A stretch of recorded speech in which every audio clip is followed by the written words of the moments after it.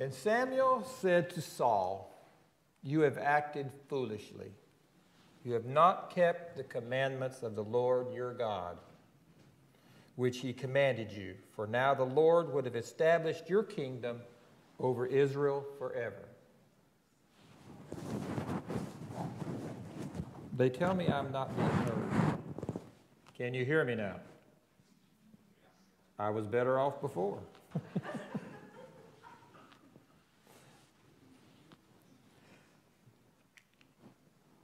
"But your kingdom shall not endure.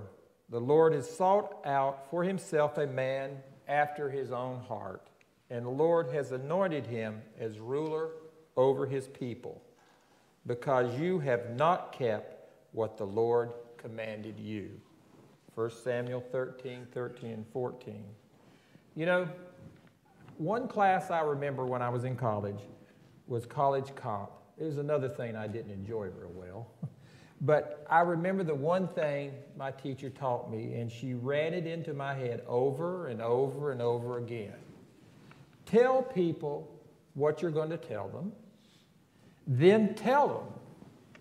And in the end, go back and tell them what you told them. So right now, I'm going to tell you what I'm going to tell you. All right? In a real short form, God has a place of service for you. This text speaks of two anointed men, two totally different outcomes.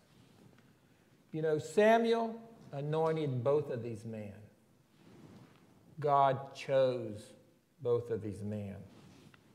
And now to you and me, we have a choice, don't we? Who will we be more like? Will the final thing said about you and me be more like David? Will it be more like Saul? On the surface, there seemed to be nothing about David that would have impressed God. Look at this picture. I see him as a tough, dirty little kid when he started out. I love that picture so much because it shows how tough a young man can really be. David had to be tough from an early age.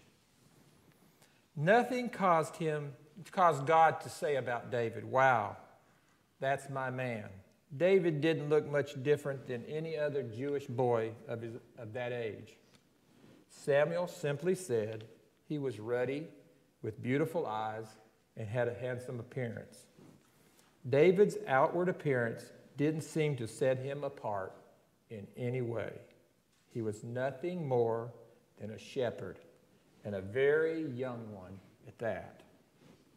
He lived in a little village of Bethlehem, yet God said in effect, "You have what I'm looking for. You will be the next king of Israel." You know, it's funny. His own father didn't even think of including him until Samuel asked, "Are these all your sons?" And suddenly, this young nobody became a somebody. Would it surprise you to learn that other than Christ, more has been written about David than any other character in the Bible? Abraham had 14 chapters written about him, as well as Joseph. Jacob had 11 chapters written about him. Elijah had 10. Do you have any idea this morning how many books were written about David? You have a chance to join in. Anyone have a guess? 160. Edward's very aggressive. Anyone else? 66 books about him. And that's not even including 59 references to him in the New Testament. When you realize how much is said about David in the Scriptures, coupled with the fact that on 2 occasions he is specifically called a man after God's own heart, you could get the feeling that he was some sort of super phenomenal person, wouldn't you? Well, far from it. He was dirty, tough, little shepherd boy, wasn't he? So, I don't want you to get the wrong idea why God chose David or why he chooses anyone for that matter. You know, he also chose Saul, a tall, handsome guy. That's probably the kind of guy you and I would choose if God asked us to choose the next leader. So why does God choose people? Or perhaps the question should be, what kind of people does God choose to use? People throughout the ages have tended to choose their leaders based on their brains, their brawn, and their beauty, much like Saul was chosen. But God says that's not the way I make my choices. I choose the nobodies and turn them into somebodies. And that, in a nutshell, is the story of the life of David. I think there are 3 priorities for God's anointed servants, and we're going to try to look at some of those this morning. When God scans the earth for potential servant leaders, he is not on a search for angels in the flesh. He is certainly not looking for perfect people, since as far as I know, there are none of them. He is searching for men and women like you and me, mere people made up of flesh. But he is also looking for certain qualities in people, the same qualities that he found in David, the same qualities that you and I must learn to possess. The first quality he saw in David was spirituality. What does it mean to be a person after God's own heart? Seems to me it means that you are a person whose life is in harmony with the Lord. What is important to him is important to you. What burdens him burdens you. When he says, go to the right, you go to the right. When he says, stop that in your life, you stop it. When he says, this is wrong, and I want you to change, you come to terms with it because you have the heart of God. That's bottom line biblical Christianity.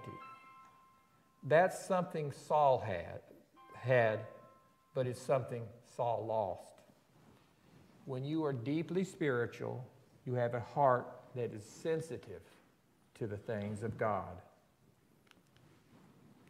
For the eyes of the Lord move to and fro throughout the earth, and that he may strongly support those whose heart is completely his. I love those words. Strongly support. Do you think each of you are strongly supported by God? Amen. You are. Anything you do for him, you are strongly supported. So again, what is God looking for? He is looking for men and women whose heart are completely his. And I mean completely. That means that when you do wrong, you admit it and immediately come to terms with it. You're grieved over your wrongs. You're concerned about things that displease God. You long to please him in your actions. That's true spiritually, and that is definitely the first quality that David had. The second quality God saw in David was humility. The Lord said to Samuel, fill your horn with oil and go. I will send you to Jesse the Bethlehemite, for I have selected a king for myself from among his sons. The Lord had gone to the home of Jesse and spotted Jesse's son and said in effect, that is my man. Why? Because the Lord saw in David a heart that was completely his. The boy was faithfully keeping his father's sheep. God saw humility.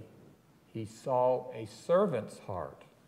If you want further confirmation on this, all you have to do is open your Bibles Turn to the book of Psalms and just start reading anywhere. You'll see the heart of David. It is as if God says, I don't care about all that slick public image business.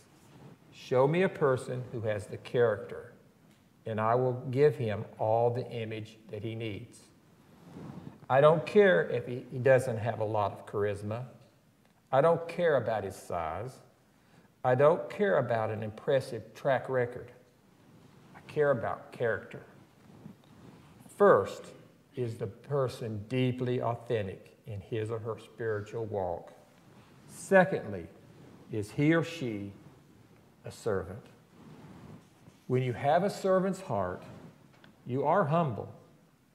You do as you are told. You don't rebel. You serve faithfully. That's David. God looked at David out in the field surrounding Bethlehem, keeping his father's sheep, faithfully doing his father's bidding.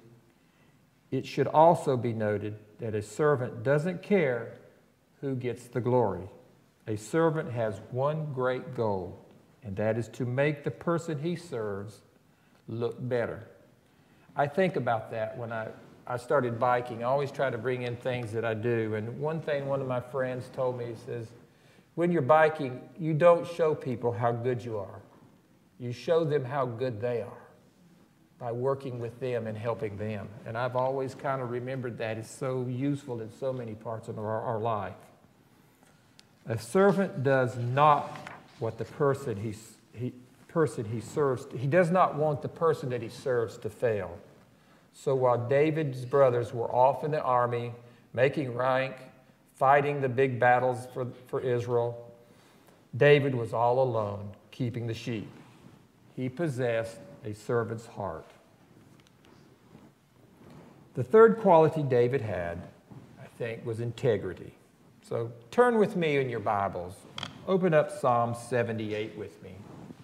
We're going to read verses 71 and 72 together. Psalm 78, 71, and 72. I love how this verse just fell right in here with this.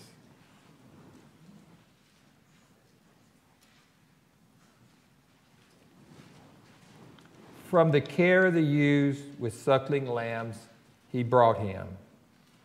To shepherd Jacob his people, in Israel his inheritance. So he shepherded them according to his integrity, to the integrity of his heart, and guided them with his skillful hands. This not only shows the integrity of David, but it also foretold the ministry of Christ. So circle right here, if you're writing any notes down, integrity. That is so significant. God is now looking for magnificent specimens of humanity. He is looking for deeply spiritual, genuinely humble, honest, and to the core servants who have integrity. Integrity is what you are when nobody's looking. It means being bone deep honest. Have you ever met anyone that was bone deep honest? They were almost irritating at first, weren't they? You try to say something funny, they don't laugh because they're thinking true honesty. You're thinking, well, we'll make a joke a little bit here, but they're thinking, they'll come back with you with a true honest answer. And I think it's always good to see those type of people. Today, we live in a world that says, in many ways, if you just make a good impression, that's all that matters. But you will never be the man or woman of God if that is your philosophy. Never. He is not impressed with externals. He always focuses on inward qualities, those things that take time and discipline to cultivate. No one is born with all of these qualities. Isn't that nice to know? They must be developed. So, God has methods for training his servants to have these qualities. In this regard, it is enlightening to me to see how God trained David for a leadership role. His early training ground was, what do you think it was? When you're thinking, I should have the children. What's an early training ground for God's king? Where would you start training him? In the palace? That's not the way God saw it, was it? I have a small list. The best place that God sees for training you. One list, in the lonely places, in the obscure places, in the monotonous places, in the places where you had to be real. Let's describe each of these disciplines or training grounds. First, we're going to look at solitude. He needed to learn life's major lessons all alone before he could be trusted with responsibilities and rewards before a public people. Bethlehem is situated 6 miles to the south of Jerusalem by the main road leading to Hebron. Its site is 2,000 feet above the level of the Mediterranean, on the eastern slopes of a long gray ridge, with a deep valley on either side. These unite at some little distance to the east and run down towards the Dead Sea. What a difference. See that? The Holy Land is just beautiful. I've never been there, but I can imagine the change of terrain and the way it looks. On the gentle slopes of the hills, the figs, olives, and grapevines grow luxuriously. And in the valleys are the rich cornfields where Ruth once gleaned. The moorlands around Bethlehem form the greater part of the Judean plateau. Do not, however, present features of soft beauty, but are wild, gaunt, and strong. Character breeding at land. There, shepherds have always led and watched their flocks, and there David first absorbed the knowledge of natural scenery and the pastoral pursuits which schooled all his afterlife and even his poetry. Solitude has nurturing qualities all its own. If you can stand to be alone with yourself, if you cannot stand to be alone with yourself, you have deep, unresolved conflicts in your inner life. Solitude has a way of helping us address those issues. When was the last time you got alone with nature and soaked it in? So alone that the sound of silence seemed deafening. You know, I look at this picture and I think back of some of my backpacking days. I loved to backpack the Appalachian Trail. There's a mountain that I like to get on. It's called Old Bald. And you get on the top, there's no trees, there's nothing. And you can look off in every direction and you see the lights. You see the land, especially at sundown or sunrise. And you start to realize how small you really are in that place and how you are there just with God. And he can speak to me there on that nice and lonely area. Well, that's kind of the area where David lived and worked as a young child. That's where he first learned to be king. For many nights he sat alone under the stars. He felt the blustery winds of autumn and the cold winds of winter. He learned to endure the burning rays of the summer sun. Solitude was one of the teachers God used as he trained young David for the throne. Second, David grew up in obscurity. That's another way God trains his personnel, in obscurity. Men and women of God, servant leaders in making, are first totally unknown, unseen, unappreciated, unapplauded. In the relentless demands of obscurity, character is built. Strange as it may seem, those who first accept the silence of obscurity are best qualified to handle the applause of popularity. This leads us to one more training ground, monotony. That's being faithful in the meaningless, insignificant routine, rather unexciting, uneventful daily task of life. Life without a break. Just plain L-I-F-E, life. Just constant, unchanging, endless hours of tired monotony. As you learn to be a man or woman of God with nobody else around, when nobody else notices, when nobody else even cares, that's how we learn to be God's servants. That brings us to the fourth training ground, reality. Up until now, you might have the feeling that despite the solitude, obscurity, and monotony, David was just sitting around on some hilltop in mystic haze, composing a great piece of music, or relaxing in the pasture of Judea, and even having a great time teaching those sheep how to stand on their hind legs. That's not true. Think ahead with me now, again to 1 Samuel 17. Here is David standing by Saul as a giant lumbers across the distant landscape. Yeah, remember Saul? Great big guy? Now, scared to death, knees knocking, inside his tent, hiding from Goliath. Do you want to find yourself in that predicament when you had had so much offered to you by God? And then here's little David saying, let's go whip that giant. Saul looks at him. He says, who are you? And he correctly says, I'm David. Saul says, well, where have you been trained?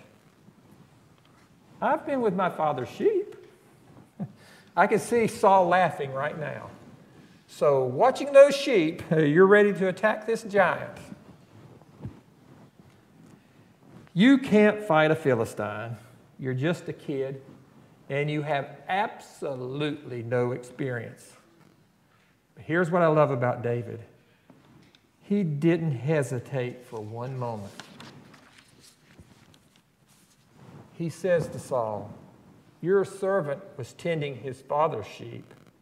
Now notice again, he was in a place of solitude, obscurity, and monotony when a lion or a bear came and took a lamb from the flock. That again is reality. I went out after him and attacked him and rescued it from his mouth.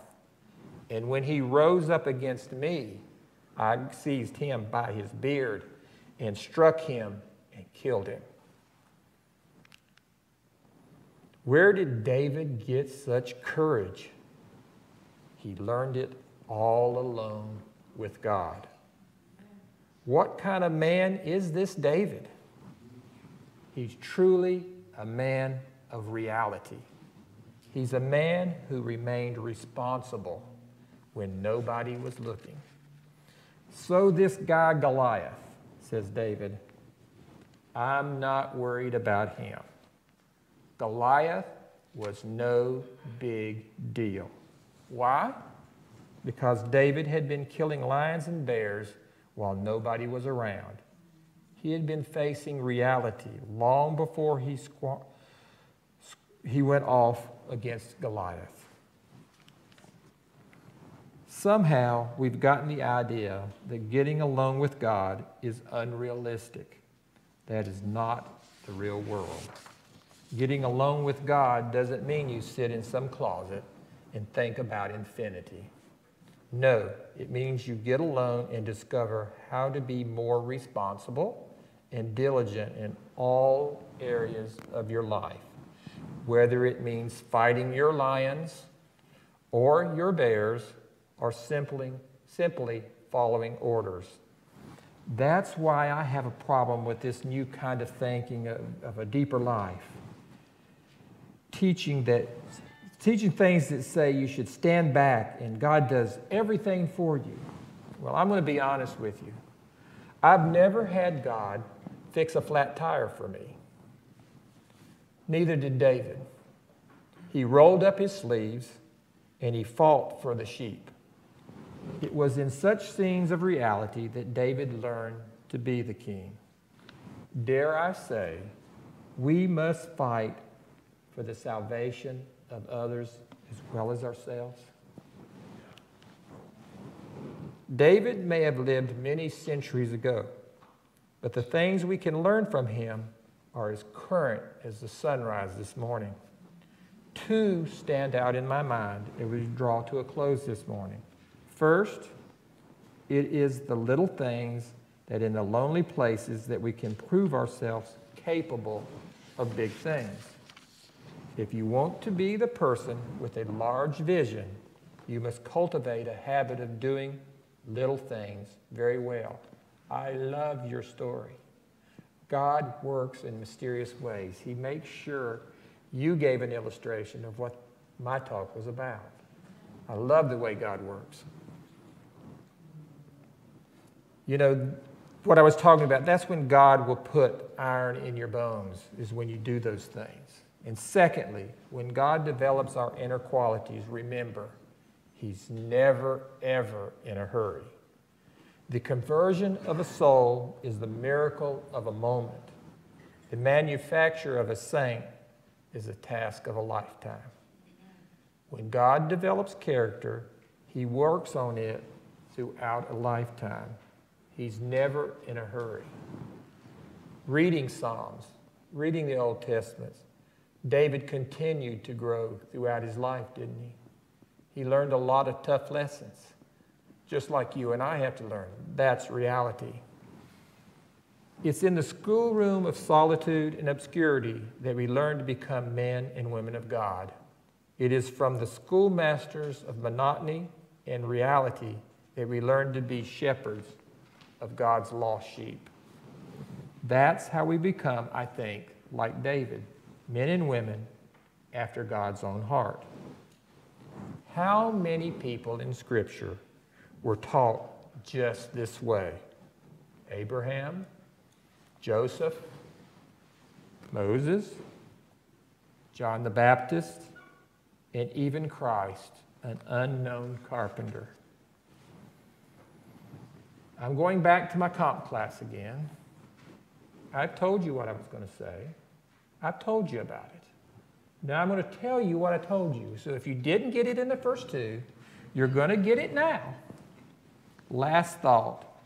God wants to anoint you to his service, just as he did David, just as he did Abraham, Isaac, Jacob, Joseph, Moses, and even Rahab.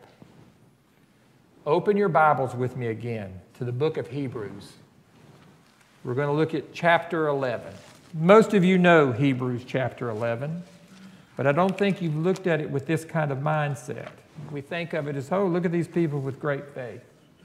But we didn't think about how did they get that great faith. Now we know, don't we? I'm going to start with 11:32. And what shall I more say? For the time would fail me to tell of Gideon, and of Barak, and of Samson, and of Jephthah, and David also, and Samuel, and of the prophets, who through faith subdued kingdoms, wrought righteousness, obtained promises, stopped the mouth of lions. Is there anything you and I cannot do if we are trained by God? Nothing. Quench the violence of fire, escape the edge of the sword.